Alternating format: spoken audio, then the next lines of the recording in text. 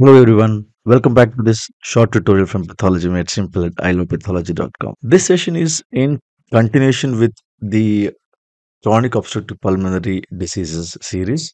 This is the part 2 of COPD where I'll be discussing about chronic bronchitis. We have already seen in the earlier session about the differences between obstructive and restrictive lung diseases. In this session, we'll concentrate on the definition, pathogenesis, clinical features, morphology, and a bit about diagnosis and treatment of chronic bronchitis. So this is what we have seen earlier, right? Based on the pulmonary function test, the lung diseases are categorized broadly into obstructive and restrictive diseases. The examples for obstructive lung diseases, as we saw earlier, were emphysema, chronic bronchitis, bronchial asthma, and bronchiectasis. So in the last session, we had discussed in detail about emphysema, right? So let's learn more about chronic bronchitis. So chronic bronchitis is a clinical scenario where it is defined clinically as persistent cough with sputum production for at least 3 months in at least 2 consecutive years. Remember, this is all in the absence of any other identifiable cause. So, what is chronic bronchitis? Persistent cough with sputum production for at least 3 months in at least 2 consecutive years in the absence of any identifiable cause. So, let's look into the pathogenesis of chronic bronchitis. The primary or initiating factor for chronic bronchitis is exposure to noxious or irritating inhaled substances, particularly tobacco smoke. 90% of those affected are smokers.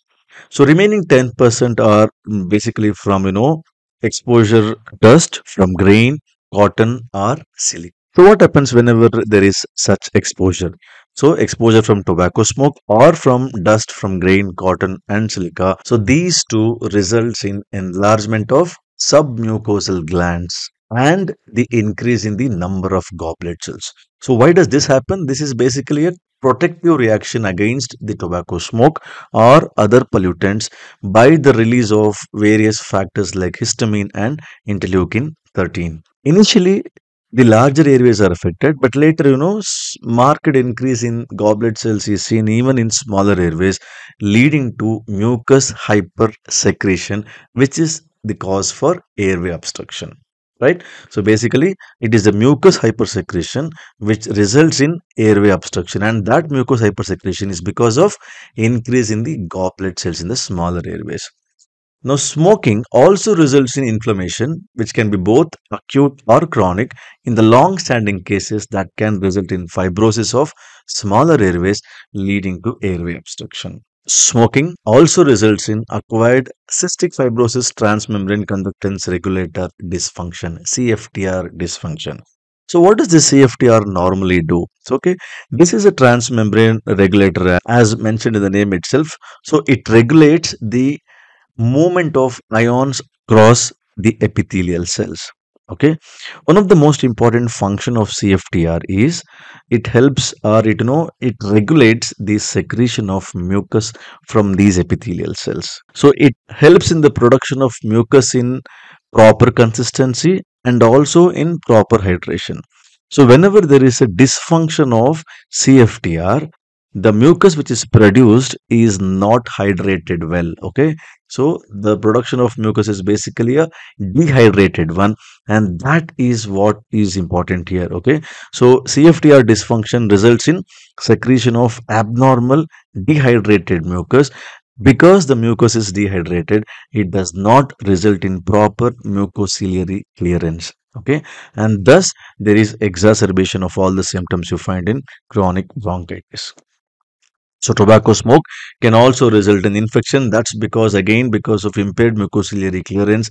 These patients are more prone for the development of infections, are more susceptible for development of infections, and infections can further exacerbate all the features of chronic bronchitis. Right. So this is in just about the pathogenesis of chronic bronchitis. What is more important to note here is that there is hyper secretion of mucus. So and that hyper secretion is because of enlargement of submucosal glands as well as increase in the number of goblet cells. So what are the clinical features of chronic bronchitis? Most often these patients have smoking history of 40 pack years or more. So what do you mean by 40 pack years? That means this particular individual might have smoked one pack of cigarette per day for 40 long years. So that would be long duration of smoking history, usually insidious in onset, very slowly progressive dyspnea and cough with expectoration. Symptoms often wax and wane over time, and they are generally worse in the mornings. The cardinal symptom of chronic bronchitis is persistent cough. Okay, persistent cough, productive of sputum. You know why sputum? Because of mucus hypersecretion, right? And this persistent cough, productive of sputum, is coupled with hypercapnia, hypoxemia, and mild cyanosis that usually in the later stages. And finally, it can also result in edema, and that edema is secondary to cor pulmonale. Okay, because of increased resistance in the airways, results in pulmonary hypertension, which will lead to right heart failure. This is called cor pulmonale. Okay, and that will again result in edema. So this is how the name blue bloaters came into existence for patients of chronic bronchitis in end stages. We should note that the chronic bronchitis is often accompanied by emphysema. Okay, COPD, the symptoms depends upon which one predominates, whether it is emphysematous component predominates or whether it is chronic bronchitis component predominates. Remember, we know that smoking is the common risk factor for both these entities, right? So, what is the morphology of chronic bronchitis? Grossly, there is hyperemia, swelling, and edema of the mucous membranes, and we saw there will be excessive mucinous or mucopurulent secretions. Purulent in case if it is infected, there will be mucopurulent secretions, and in some cases, you can find heavy casts of secretions, and that secretions and pus may fill the bronchi and bronchioles. This is the gross morphological feature of chronic bronchitis. Microscopically, all we identify is chronic inflammation of the airways and thickening of bronchiolar wall or bronchial walls. Okay, so what happens in thickening of bronchiolar wall? It could be because of smooth muscle hypertrophy. The thickening is because of deposition of extracellular matrix in the muscle layer. Could be because of peribronchial fibrosis. Could be because of goblet cell hyperplasia in the epithelium, or could be because of enlargement of mucus secreting glands. Of all these features, it is the enlargement of mucus secreting glands which is the most predominant feature, right? And that's why we need to understand a term called read index. Now, what is this read index?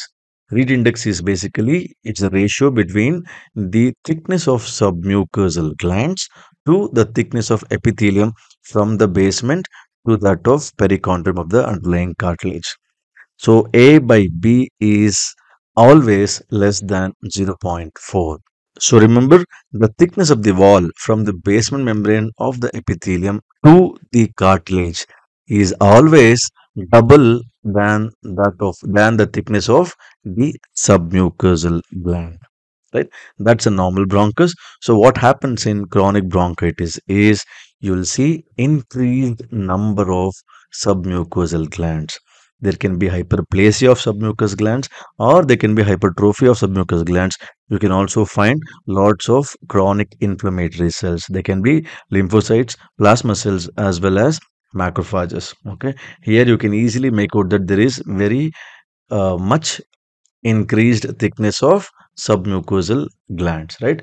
So the ratio is almost always more than zero point 0.5. Anything more than zero point 0.5 significant. So the read index in chronic bronchitis is increased. It is more than zero point 0.5. Though this does not have any value in diagnosis in vivo, it is often a autopsy finding. You can find it's always helpful to actually tell when you are looking at histological sections from an autopsy of a lung. You can make out whether it is chronic bronchitis or something else. Now, the other morphological features which you find in chronic bronchitis, in more severe cases, you can even find obliteration of the lumen, and that obliteration is because of fibrosis, and we call it as bronchiolitis obliterans. Other features include it could be squamous metaplasia or dysplasia of the bronchial epithelium. This is mainly because of the intent effect of the tobacco smoke, right? So that's about the morphology of chronic bronchitis. How do you diagnose chronic bronchitis? As I said earlier, it is predominantly based on the clinical features and the pulmonary function testing, particularly spirometry, where the post bronchodilator FEV1 by FVC is less than 0.07, as we had studied in the earlier session, right? So, chest x ray, though it is non specific, we often find there is increased bronchovascular markings and cardiomegaly in later stages. Right? Now, how do you treat chronic bronchitis? The main, I mean, of course, you have to stop smoking. The mainstay of treatment, apart from stopping smoking, is medical and supportive therapy. If at all there is infection, it has to be properly treated with prompt antibiotic treatment, because we know infection exacerbates the symptoms of chronic bronchitis. So, because of mucus plug, there will be bronchial obstruction. So, bronchodilators might give some symptomatic relief. If there is lots and lots of mucopurulent discharge, the bronchopulmonary drainage can also help. Okay, so this is in just about how chronic bronchitis patients are usually managed, most often by the treatment of infections. So that's about chronic bronchitis. We looked into the definition of chronic bronchitis, the pathogenesis, the clinical features, morphology, and a bit about diagnosis and treatment. Thank you for watching. If you have liked this video, hit the like button. Do comment if you have any queries to ask. Don't forget to subscribe if you find this video useful, or if you find this channel useful, and please do share if you find this video useful. Thank you. So in the next part, that is COPD part 3, I'll be discussing bronchiectasis. Right? Stay tuned. Bye bye.